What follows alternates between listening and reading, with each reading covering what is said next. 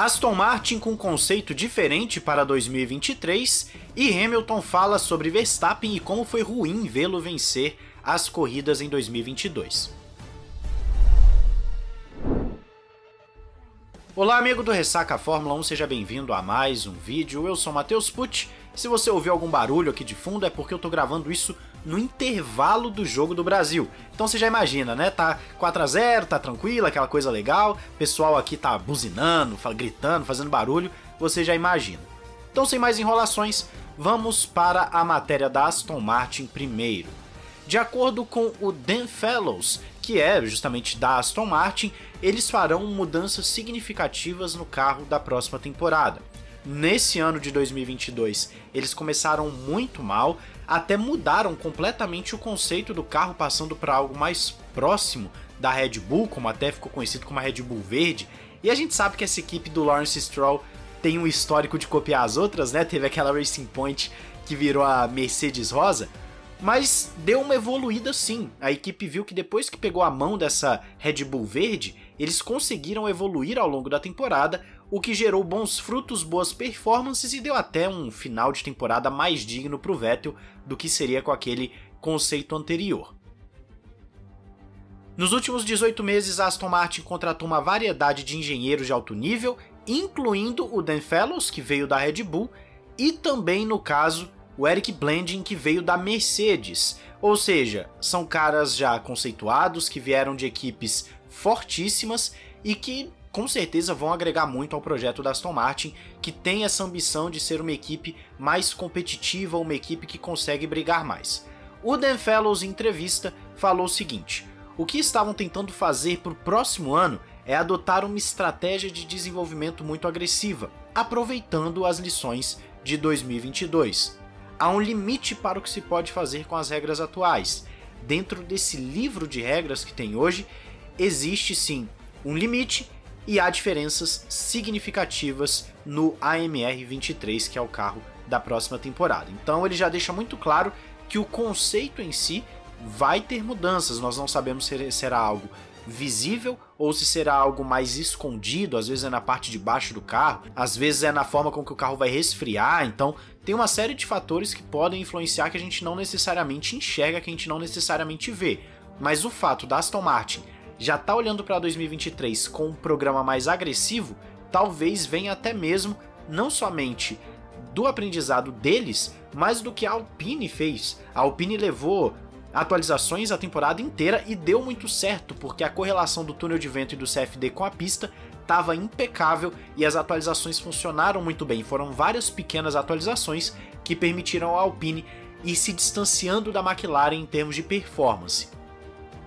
Então sim, nós estamos vendo que, nesse caso, a Aston Martin, pelo visto, vai ter a mesma abordagem e o Dan Fellows, junto do Eric Blanding, podem dar um algo a mais para esse carro de 2023, podem fazer com que a equipe dê um salto, ainda mais que estão também colocando a sua nova sede, injetando dinheiro na sua nova fábrica, para que tudo isso fique cada vez mais próximo de uma equipe de ponta. Mas aí, você acredita que a Aston Martin vai crescer isso tudo mesmo? Diz aí nos comentários. Vamos agora falar de Lewis Hamilton, uma entrevista bem legal que ele deu. O link obviamente está aí na descrição para todos vocês que sempre perguntam, os links sempre ficam na descrição. 2022 era para ser o ano da vingança de Hamilton, vamos assim dizer, pelo simples fato que ele falou no ano passado, né, que seria o melhor Hamilton, que seria a melhor versão dele e tal, que chegaria. Só que não foi bem isso que aconteceu. Sabemos que a Mercedes sofreu bastante ao longo da temporada, por mais que no final tenha se recuperado consideravelmente contra a Ferrari, mas ainda assim ficou bem atrás da Red Bull. Hamilton fala o seguinte: não foi fácil testemunhar o domínio de Verstappen, especialmente vendo aquele grande número 1. Foi ruim vê-lo vencer quase todas as corridas, e gostaria de estar na frente e lutar. Então essa é a primeira parte da entrevista, já vou falar da segunda parte. Hamilton falando claramente que ainda não engoliu ou está com dificuldades para deixar para trás Abu Dhabi.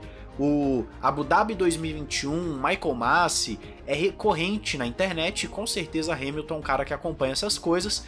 até porque ele fala sobre isso até hoje. Nós sabemos que o Hamilton tá sempre entrando nesse assunto e, vamos ser justos, a imprensa também não deixa isso morrer, né? Ela quer ficar perguntando toda hora pra ele, pro Verstappen, pros chefes de equipe e, enfim, esse tipo de coisa é um tanto quanto ruim, eu acho. A imprensa não precisa também ficar voltando nesse assunto toda hora, até porque o próprio Toto Wolff falou que já encerraram, já enterraram, já não quer mais saber de Abu Dhabi, tudo que eles tinham para resolver já foi resolvido, então não existe um motivo para ficar voltando nisso.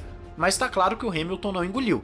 Ele fala que não foi fácil testemunhar o domínio, vendo o número 1 vencer quase todas as corridas, realmente pro Hamilton ficou muito pesado. E numa segunda parte da entrevista, ele fala que sente um alvo para alguns pilotos, como se ele fosse o alvo para alguns pilotos, que basta ouvir as declarações sobre ele, feitas por certos indivíduos, ou a maneira como se comportam quando estão perto dele nos circuitos. E ele continua falando que não consegue explicar o motivo exato, acha que é ditado pela experiência e sucesso no esporte.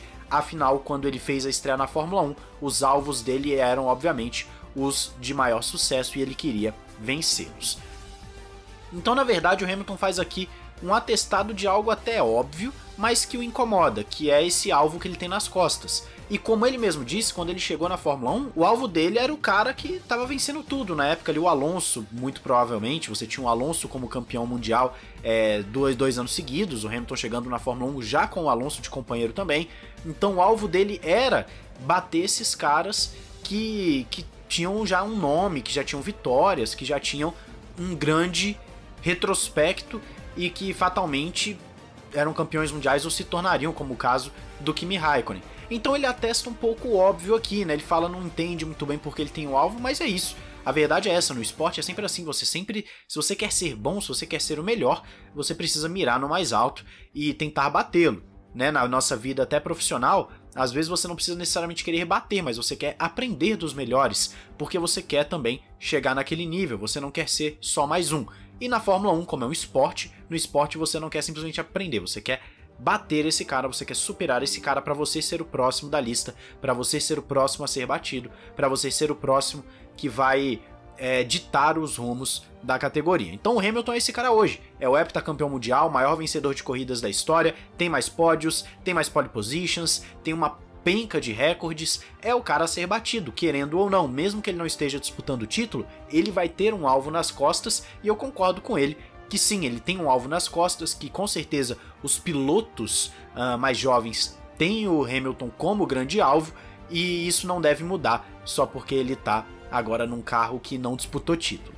Mas essas foram as entrevistas de Hamilton, eu quero saber a sua opinião sobre ambos os assuntos. O que você acha dessa questão do Verstappen, de como o Hamilton tá lidando com a Abu Dhabi 2021, como ele olhou para a temporada 2022. Quero saber também como você tá vendo a questão do Hamilton ser um alvo e o que você espera do Hamilton ainda para 2023, se você acha que ele tem ainda aquele fogo e também a capacidade física para tá fazendo uma ótima temporada em 2023, ou se você acha que a idade vai pesar. Diz aí nos comentários, não esqueça de se inscrever e ativar o sininho para não perder nada aqui no Ressaca F1. Um grande abraço, valeu e falou!